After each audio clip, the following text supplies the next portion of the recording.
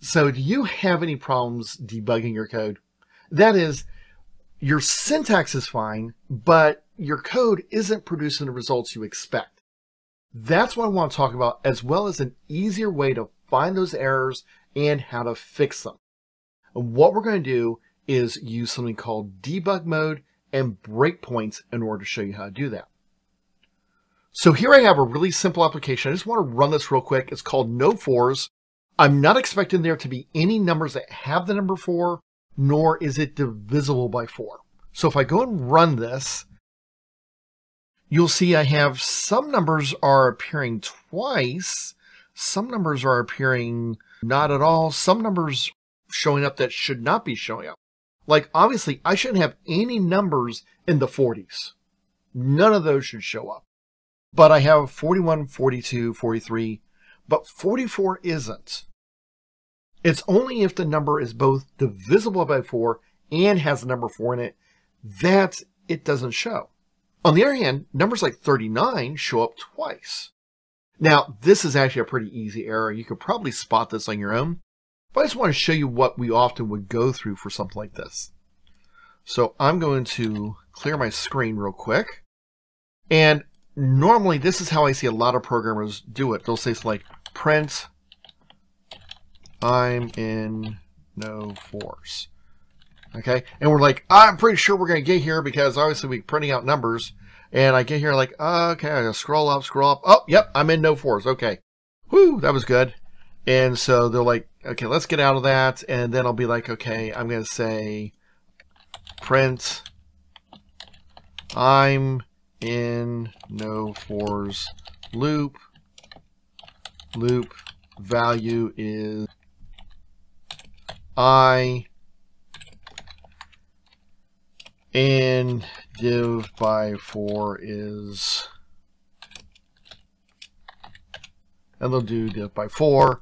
And so they're starting to print a whole bunch of information here. It's like, oh wow, look at all this, like, you know, I can see numbers and it's getting crazy. And this makes it hard to try to figure out, okay, why is it getting here? Why is it not working? Like, I can see where I'm getting, but I don't understand why. And this takes a while to kind of go through. This is a real mess. Let me show you an alternative. I'm just going to get rid of these print statements. Now, the reason why we sometimes use print statements is back in the old days, before IDEs, integrated development environments, we would often have to write code in a text editor and then compile it and then run it. And that's 3 separate steps. And we had no idea what was going on inside of our code. So we had to put those print statements in. But ever since IDEs came out, we've started having these things called breakpoints. And a breakpoint just allows me to come over here, often to my left-hand side, and just click on it. And that's how hard it is to set a breakpoint. Notice it's just a little red dot. It looks like it. You might have done this on accident, didn't realize what it was for. And if I just run it, there's nothing that happens. But I'm going to come over here to my run command and choose Python debugger, debug the Python file. Now when I run this, you notice that what happens is it stops and nothing happens down in my console window. Instead, I look at my code window and now I have a line of code that's highlighted. And this highlight says, hey, I am here in my code and I am paused. If I look to my left-hand side, I've got a variable window. So instead of where I used to have my files and stuff like that, it says, hey, here's all my local variables that are set and their current value. And I can come in here and say step into. And you notice that I moved down one line of code. And now I has been set by that for statement. I'm on the line of code that says div by 4 equals I modulus 4. I haven't set it yet. So it's not showing up in my local variables yet. I click down to step into one more time. And I now see this. I can now see I'm starting at 12. So div by 4 is equal to 0. And I should only print if it's not equal to 0. So I step into it. Notice I skip over that print statement as my condition was false. But now I have a new condition.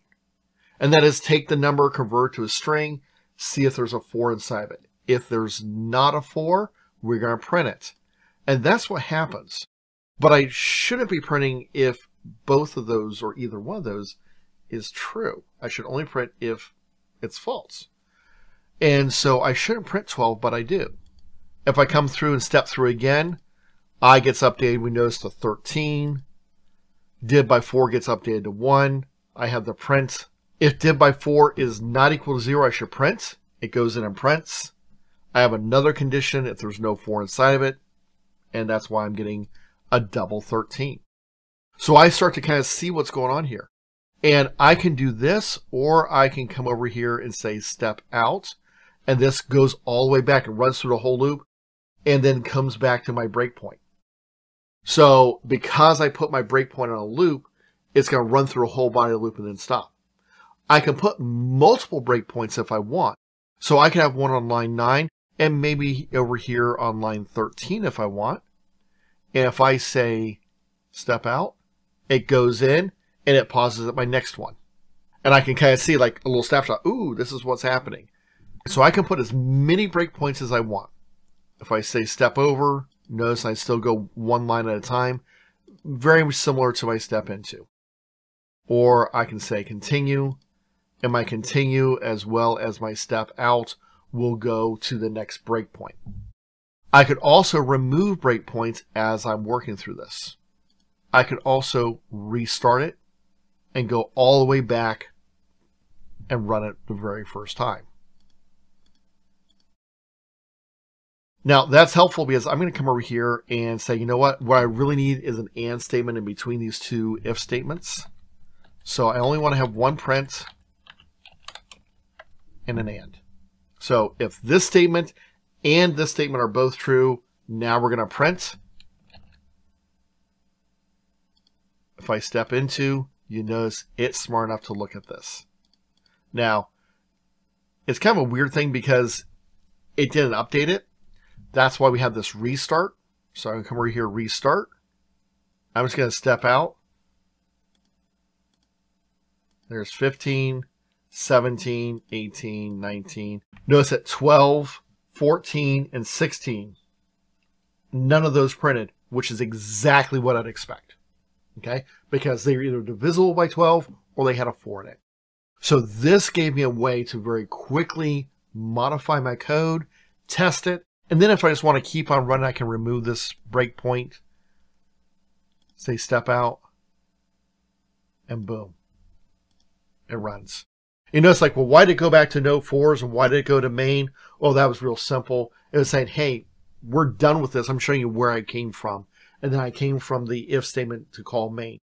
And so it popped out like that. So that's what it was doing. And it shows you when you go into a function call or when you leave, all that type of stuff. It's really, really helpful as far as how that goes. So debugging becomes very, very powerful for us. And we can do it in a lot of applications. Not all, however. Sometimes if we're running something as a service, it's run behind the scenes and there's no interface at all for us to see. And that becomes a little bit more challenging. So we might have to look at something like logging. And we'll talk about that in a little bit in an upcoming video. Hopefully you liked this video. If so, please give it a like. Just helps out the algorithm, helps other people find this video and can help them out as well.